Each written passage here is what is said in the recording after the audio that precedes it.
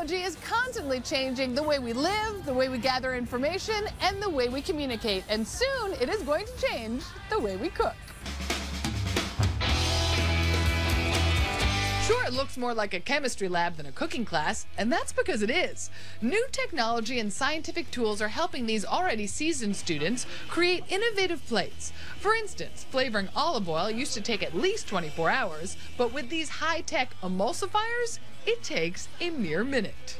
And what if you have marinara on the menu? This centrifuge will almost instantaneously separate a tomato's skin from its flesh, eliminating the tedious boiling and peeling process. Today's class was headed up by Chef J.J. Liu, who lets his students play with these super cutting-edge gadgets, many of which can't be found anywhere else in the world.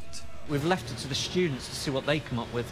A part of it is, just exploration, and it's education through exploration. So we're letting them use the equipment, we're letting them make mistakes, we're here to guide them and assist them and to facilitate their learning. Then there are the roto-evaporators, which extract the essence of a food, like these hot peppers, and the CVAP pods, which are somewhere between a steamer and an oven, amped up with precision technology that totally takes the guesswork out of cooking time. Well, if we had on order a medium rare steak, it takes the complete guesswork out of it. There's now, they don't need to guess how a medium rare steak's cooked. They can just set the CVAP pod and it'll come out the CVAP pod medium rare.